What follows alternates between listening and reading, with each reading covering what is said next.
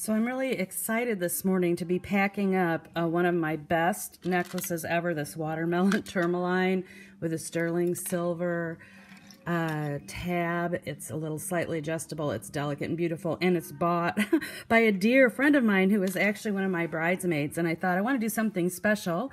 So I wanted to show her how I was packing it up for her. When you buy a Zenmundi design, I always send some affirmation cards that you can keep with you, and of course the requisite business card. So those are going to go in. And extra stickers. I don't always do this with my earrings, but I definitely do with a beautiful necklace like this one.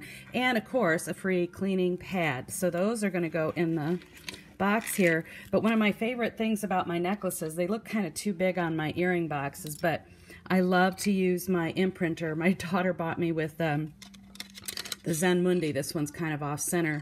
So the trick is to get it lined up in here. Whoops, that one has something on it. And get it lined up just right so it's centered, and then push down so hard to get the imprint looking wonderful to decorate the box with.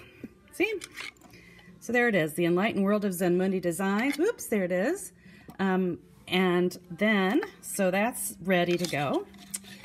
And then you're guessing the next part. Necklace goes in this, what do you call these? Organza bag, carefully on top of the freebie gifts. Whoops, gently put in there. I'm sure by the time it goes through the post, it won't open and look like I have it in, but that's the way it goes, I guess. They're all my items I send to be sure that the mail doesn't crash them around too much. With stones, it's a little bit easier, but sometimes you don't know.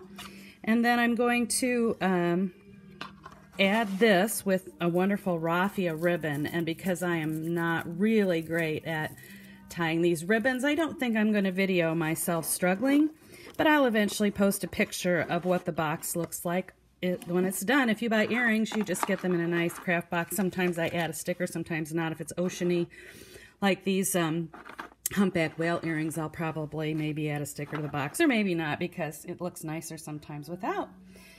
So Susan, this one's for you. I appreciate it, and I'm going to have a lot of happiness knowing that you're going to be wearing something I made that was one of my very favorite creations. So thank you.